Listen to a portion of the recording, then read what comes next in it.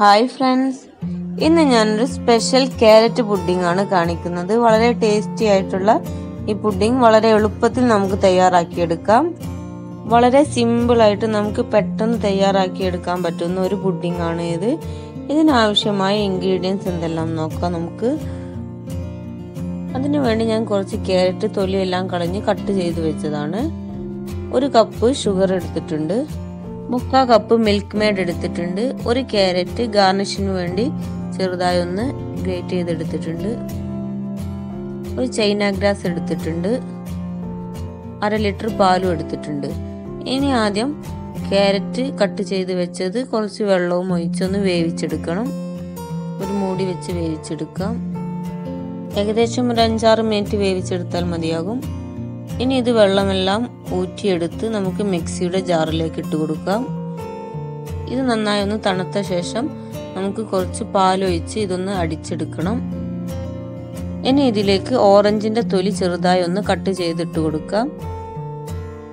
ചെറിയ പീസ് മതിയാകും, ഒരു നല്ല ഫ്ലേവർ കിട്ടാൻ വേണ്ടിയിട്ടാണ്. ഇനി ഇതൊന്ന് മിക്സിയിൽ നന്നായി ഒന്ന് അടിച്ചെടുക്കാം. ഇനി 1/2 ലിറ്റർ പാല് വെച്ച് അതിലേക്ക് നമ്മുടെ ക്യാരറ്റ് പേസ്റ്റ് ഒന്ന് ഇട്ട് കൊടുക്കാം. ഞാൻ ഇതുവരെ സ്റ്റൗ ഓൺ ആക്കിയിട്ടില്ല, ജസ്റ്റ് ഒന്ന് വെച്ചതേ ഉള്ളൂ. എന്നിട്ട് നന്നായി ഒന്ന് മിക്സ് ചെയ്തെടുക്കാം. നമ്മുടെ പഞ്ചസാരയും ഇട്ട് കൊടുക്കാം.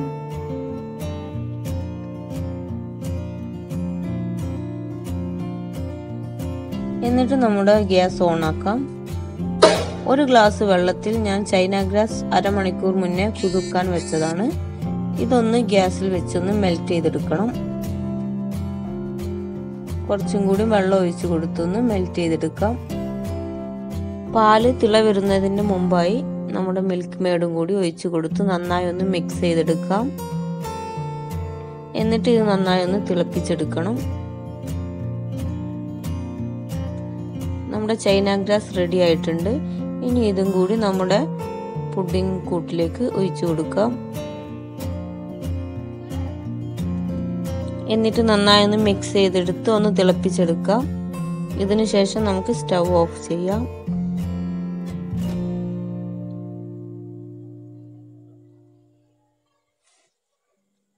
നന്നായി തിളച്ച് വന്നിട്ടുണ്ട്. ഇനി നമുക്കിത് ഓഫ് ചെയ്യാം.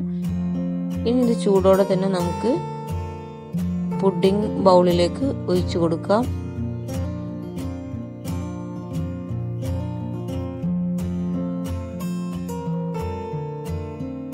ഇനി പുഡിങ്ങിന്റെ മേൽഭാഗം ഒന്ന് ഡെക്കറേറ്റ് ചെയ്തെടുക്കാൻ വേണ്ടി കുറച്ച് ക്യാരറ്റ് എടുത്തിട്ടുണ്ട്.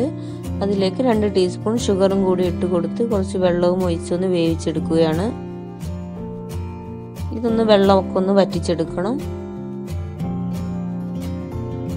ഇനി ഞാൻ കുറച്ച് കാഷ്യൂനട്ട് ചെറുതായി കട്ട് ചെയ്തെടുത്തതുകൊണ്ട് അതും ഒന്ന് മേൽഭാഗത്ത് ഇട്ട് കൊടുക്കുന്നുണ്ട്. നമുക്ക് ഇഷ്ടമുള്ള രീതിയിൽ ഡെക്കറേറ്റ് ചെയ്തെടുക്കാം.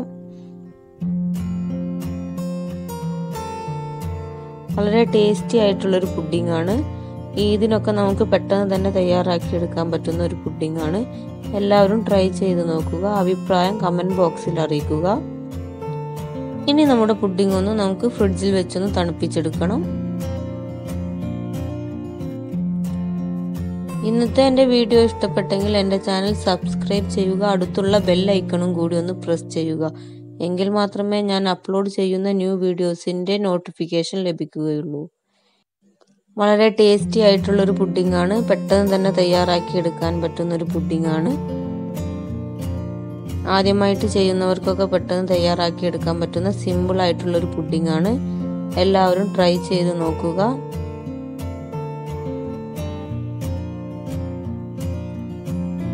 ഇനി ഞാൻ ഇതൊന്ന് ഫ്രിഡ്ജിൽ വെച്ച് നല്ല തണുപ്പിച്ചെടുത്തതാണ്. നല്ല സെറ്റായിട്ട് വന്നിട്ടുണ്ട്.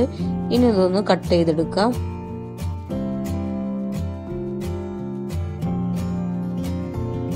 നല്ല രീതിയിൽ തന്നെ നമുക്ക് കട്ട് ചെയ്തെടുക്കാൻ പറ്റിയിട്ടുണ്ട്. ഇന്നത്തെ എൻ്റെ വീഡിയോ ഇഷ്ടപ്പെട്ടെങ്കിൽ ലൈക്ക് ചെയ്യുക, കമന്റ് ചെയ്യുക.